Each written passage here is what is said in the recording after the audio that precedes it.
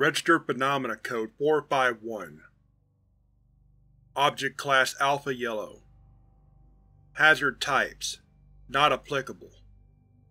Containment Protocols: RPC-451 is to be kept in a standard Alpha White class storage locker at room temperatures at all times. Testing must be approved from no less than 2 Level 3 researchers. Due to its inert nature, it requires no active security.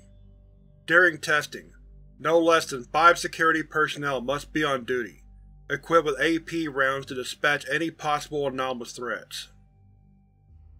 Description: RPC-451 is a variety pack of Amazing Co. granola bars, containing 20 chocolate chip bars, 14 dark chocolate chunk, and 14 peanut butter chocolate chip. The object has "Try 'em all" written on the back of the box in a Sharpie. Due to the urban location it was found in, analyzing handwriting for any POIs was considered not worth the authorities' time. Originally containing 48 granola bars, by the time of containment, RPC-451 had 43 bars remaining, missing 3 from chocolate, 1 from dark chocolate chunk, and 1 from peanut butter. Currently there are 40 bars left, 16 bars of chocolate chip, 12 of peanut butter, 12 of dark chocolate chunk. While uneaten and undisturbed, no anomalous properties will manifest. These bars will, however, melt, as it does not seem the materials have changed from a normal granola bar. It is unknown if the properties of the granola bar can be transferred as the object melts, but this is considered a containment breach, and is to be treated as such. Only once they are digested will any anomalous properties come forward. The following are logs of testing. RPC-451 Experiment Logs. Test Number: RPC-451-1. Subject: CSD-2718, hereby referred to as RPC-451-1. Procedure: RPC-451-1 instructed to proceed to the table in the center of the room and eat 1 chocolate chip granola bar. Results: RPC-451-1 eats the bar for 5 seconds. Begins to report unusual sweating on his legs and arms. About 2 minutes later, RPC-451-1 stomps 1 foot on the ground, seemingly testing if the floor was sturdy, and collapses. 1 ASF operator moves forward to verify the life and retrieve the subject, and is suddenly swept off his feet by a burst of energy and strength not previously expected of RPC-451-1. RPC-451-1 proceeded to punch down into the ASF operator, immediately collapsing his ribcage and colliding with the floor. RPC-451-1 is immediately terminated by ASF agents, expiring without incident. Notes: on further analysis on the footage, it seemed when RPC-451-1 stomped on the ground, the subject broke the cement floor, and also his foot, leading to his collapse. Analysis of his corpse suggests that RPC-451-1 broke their knuckles when punching down to the ASF operator. A regrettable loss, but a very informational one, requesting a stronger testing location. Test Number: RPC-451-2.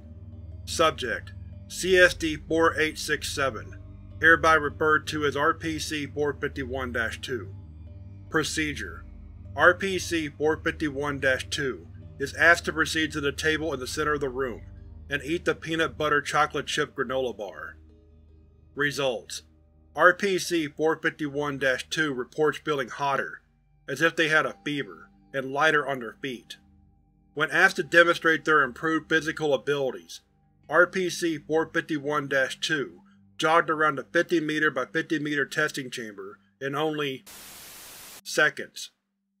When asked if this ability applied vertically as well, the subject immediately jumped into position and skyrocketed meters up to the top of the testing chamber and snapped their neck, killing the subject on the spot. Notes: it seems the subject has an awareness of the RPC's abilities when they eat it, but not a good grasp of how strong it is.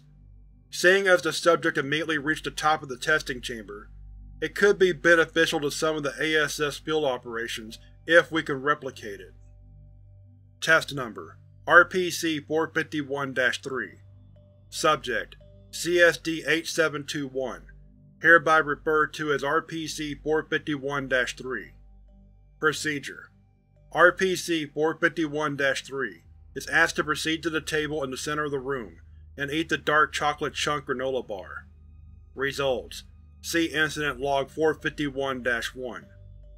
Notes: so RPC-451 doesn't change them permanently, just until they have to go to the John. It's probably not a good idea to test all three of these together, but the lettering on the box makes it obvious that these are far more effective when used together. And for future testing, please, can we get some non-violent CSD? Incident Log 451-1. RPC-451-3 reports feeling intense pain across his entire body, and starts clawing at his skin. After a minute of this, RPC-451-3 stands up and starts to run at the ASF operators guarding the door. The ASF operators open fire at RPC-451-3 to no effect, bullets falling off of the subject as if his flesh had turned to an impenetrable substance. After 2 seconds of sustained fire, the commanding officer on duty ordered a full retreat behind the reinforced door. The subject, running at the pace of an average human, could not make it to the door before the squad retreated and closed the door. RPC-451-3 rammed his body into the door for the next 12 hours, pausing for short periods of rest, yet his body showed no wear or tear from the repeatedly rammings of his shoulder against the reinforced door. After this time, the subject sat against the door and pleaded to be let out. Under orders from the site administrator, the door was not to be let open, due to a lack of any confirmed method of containment. When ASF confirmed the subject's death, they found their bullets no longer repelled.